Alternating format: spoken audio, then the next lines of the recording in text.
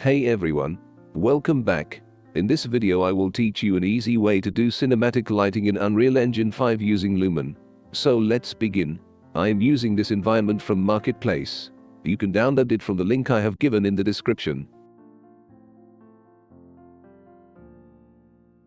For the main key light I am starting with a rectangle light and place it where I want the moon to be in the scene. And I will adjust the intensity and attenuation according to the scene.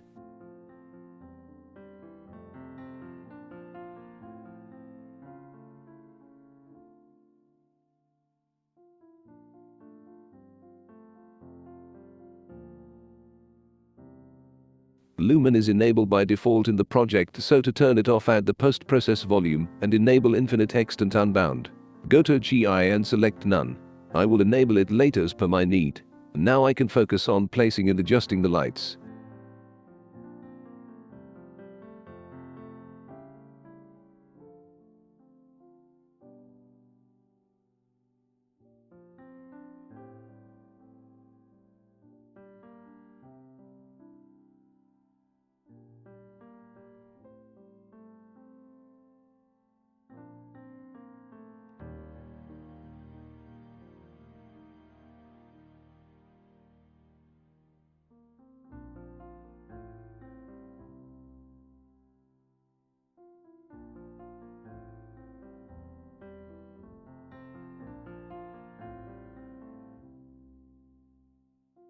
Let's change the color for the light. As we all have been seeing in almost all the films, the nighttime is always represent cool, which is true in temperature wise. So let's add bluish tint in light color, and later I will also adjust the tone for the whole scene in post-process.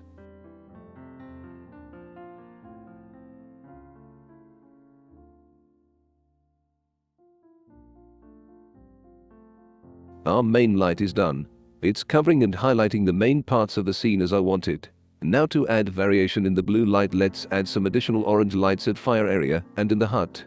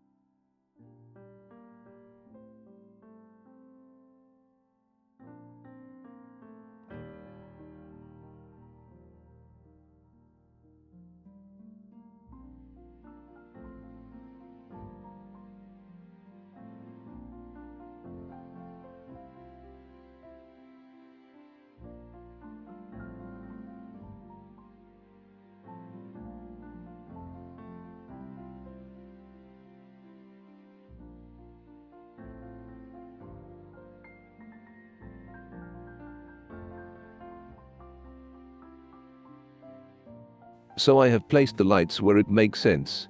Now time to turn on the Lumen and see how it will affect the scene. Results are pretty good. Let's look around and see what else we can change in terms of lighting. Now time to adjust the indirect light intensity for all the lights according to our need. As you can see, I haven't added any skylight in the scene, so I have to lift up those shadow areas through the indirect light or GI.